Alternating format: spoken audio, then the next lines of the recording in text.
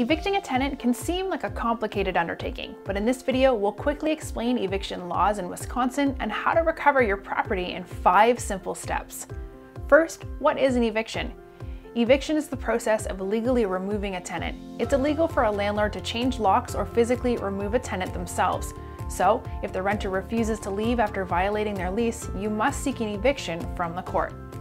The process for simply terminating a lease differs from that of an eviction.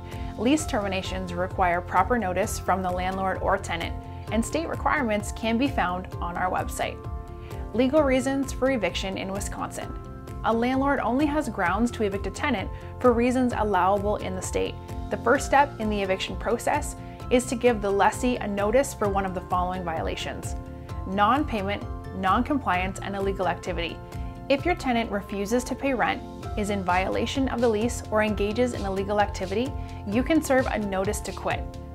For first violations of a tenant occupying the property for a year or less, you may serve a 5-day notice, which requires the tenant to fix the issue or vacate the property within 5 days. For second violations of any lease term within a 12-month span, you may serve a 14-day notice to quit, which requires the tenant to vacate within 14 days without an option to cure.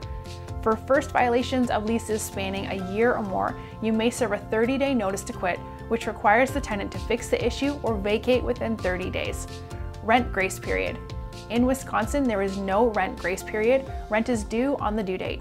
An eviction notice can be served if the rent is only 1 day late. 5 steps to legally evicting a tenant in Wisconsin. Serve the notice to quit. Choose the form you need and download or fill it out on eForms.com. Serve the notice and retain proof of service, such as a return receipt requested via USPS.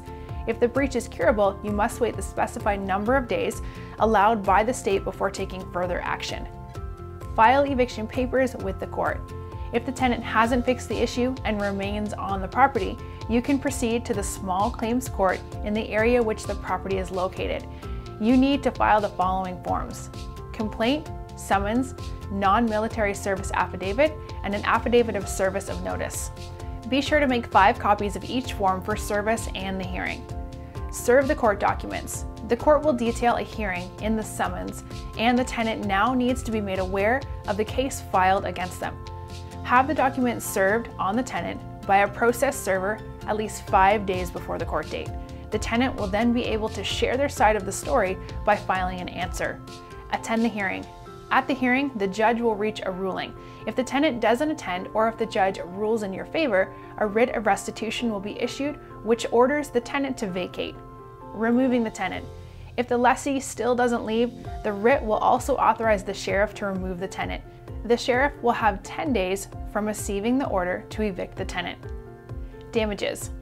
Often the tenant's security deposit does not cover total losses. If damages are not awarded at the hearing, you may be able to recover past due rent and court fees through small claims court.